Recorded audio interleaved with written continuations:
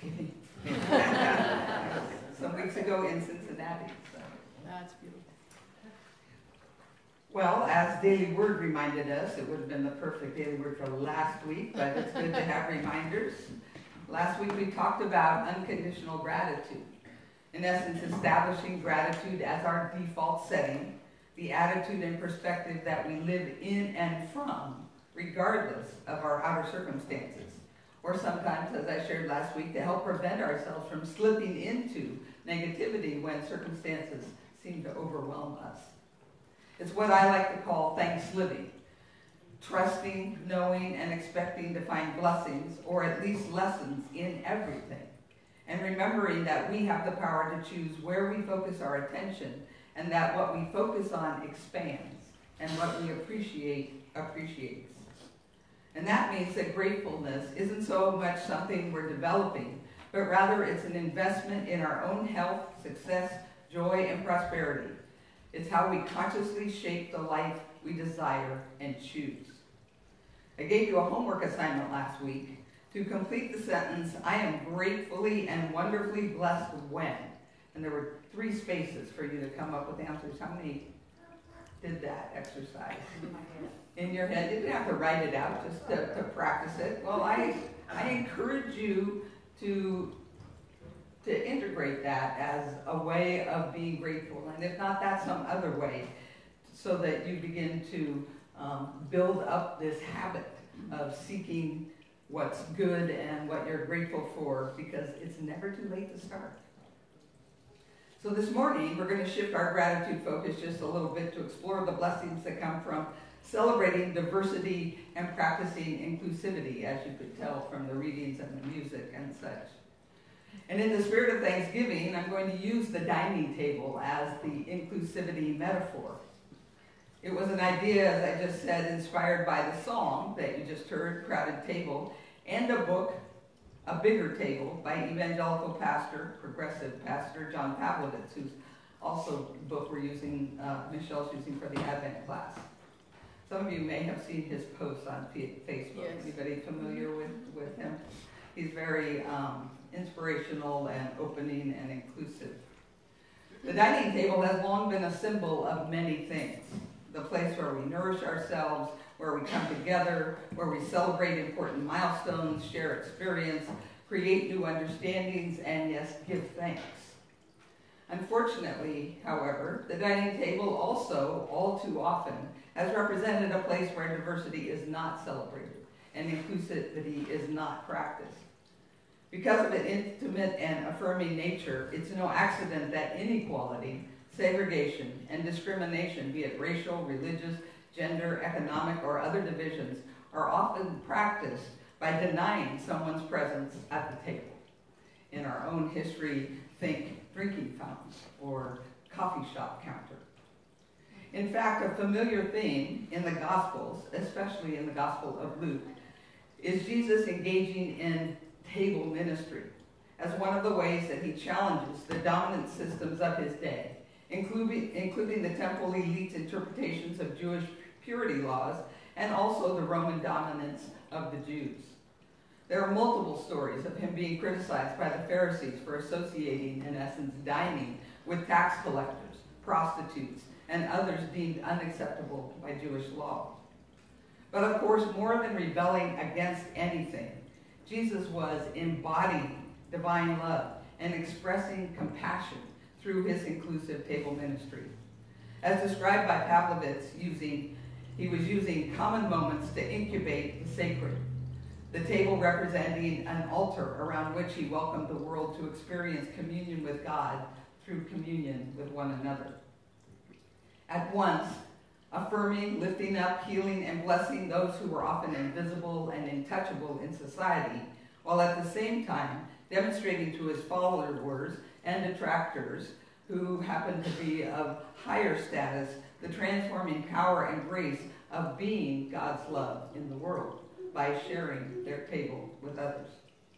In other words, Jesus teaches that practicing inclusivity is not just a gift to be given, but a blessing to be received, both spiritually and practically. For it is in loving one another that we call divine love down into our earthly sojourn and create a bit of heaven right here and now. So what better time to practice embracing diversity than at our family's dinner tables this coming Thursday? How many of you experience any trepidation when holiday dinners come up and big groups of family come together and you just kind of praying that everything will stay peaceful? Anybody? I know in Unity we work all those things out and we don't have those kinds of challenges, but so how many here will have at your Thanksgiving table multiple generations from grandparents to grandchildren? Cultural and political differences with extended families and friends. Various dietary needs and preferences like diabetic or gluten-free or vegan, etc. And competing priorities. For example, those who want to sit down and enjoy a full meal that's leisurely and connected versus those who want to balance eating with watching their football games. I think we can all relate to, if not all of those things, some of those things. So here are 3 things to keep in mind to practice inclusivity, keep the peace within yourself and hopefully among everyone present, and experience a more heavenly Thanksgiving. First, remember that everyone adds value. Each member of our Thanksgiving guest list was invited for a reason. Each guest is special to someone and deserves, therefore, and anyway, to be treated with respect. So prior to the big event, prime your gratitude attitude by going through the list of attendees and identifying the gifts and blessings, at least 3 per each person, that each person brings or has previously brought, even if they're not able to do that anymore. Some of us have family members that are now difficult, but we've had a whole lifetime with them, and there are ways that they were a blessing, at least at some point in our lives. Do that for every person that you expect to be sharing the dinner with, and give thanks for how they bring blessings to the whole. The second way is to appreciate differences. We can all agree that we shouldn't ask our vegetarian daughter-in-law or brother or niece or whoever to try the smoked turkey we just prepared in our new electric smoker. Acknowledging diversity is the first step, but it doesn't end there. Don't say, just one bite. Just resist that. Think about what it could mean to that daughter-in-law or brother or niece if we added a new vegetarian dish, such as roasted cauliflower with brown gravy, to our Thanksgiving tradition, as well as what we normally have served. With just a little extra effort, we can help others feel included, and we can demonstrate that their needs are important to us. And when others at the table enjoy the roasted cauliflower as well, we learn that everyone benefits from the commitment we've made to openness and inclusion. I remember Bree's dad, my first husband, was Mexican-American, and I learned from his older sister how to make handmade tortillas and enchiladas, and she tried to teach me tamales, but they were really involved.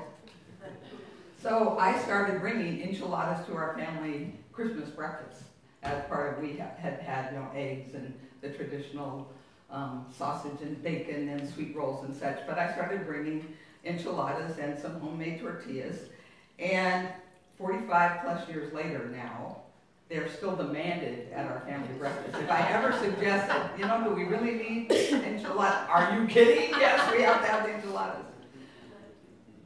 Even additionally, after our divorce, Jim was included in our holiday celebrations, all of them, Thanksgiving and Christmas, until he passed away 6 or 7 years ago. And so we practiced inclusion, not just culturally, and it was an expansion. And I believe that the food, he would make chili oftentimes and such. I believe that addition is what also created that space for him to continue to be included.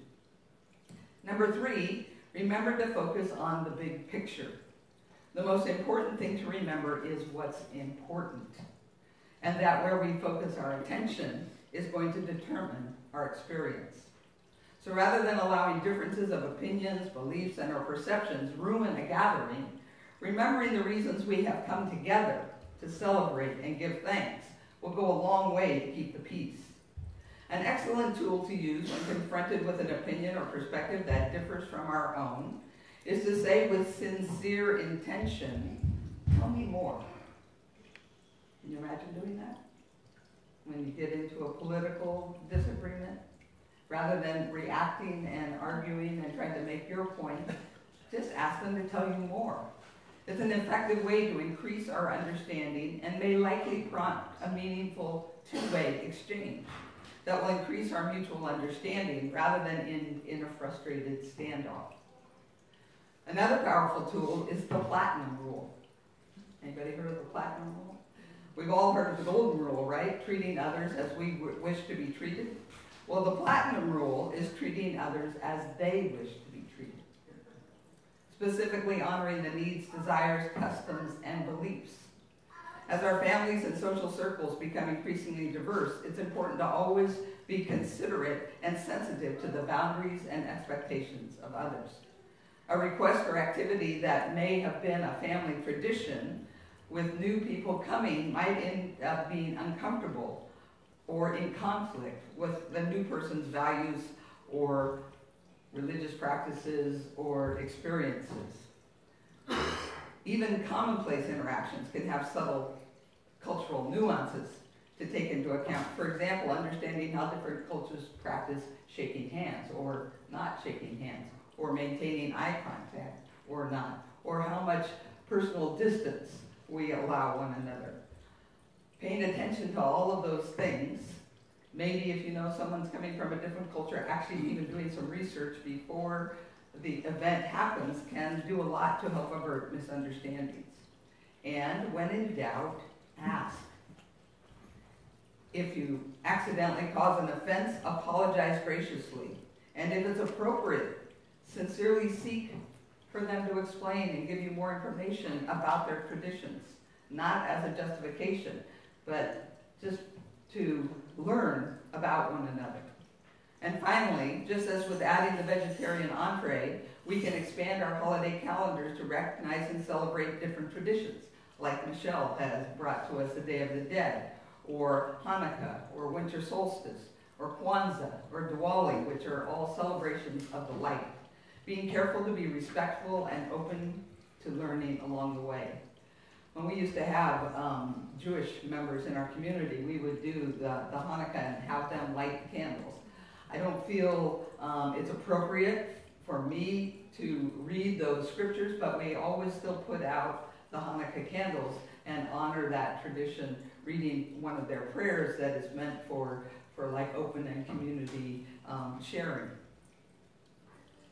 All of these practices create valuable opportunities to improve our own cultural awareness, and our sensitivity and efforts will be appreciated by those being considered, as well as will be setting a model of inclusivity and acceptance for everyone present.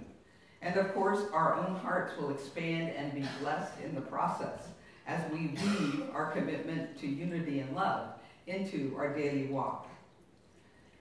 Even as we're spiritually committed to inclusivity, unity, and oneness, learning to walk our talk, to celebrate diversity and practice radical inclusivity and acceptance takes committed time, focus, effort, and a willingness to extend ourselves in new ways. Inclusion often requires that we walk towards rather than away from our discomfort. We probably will have to get out of our comfort zones to learn something new.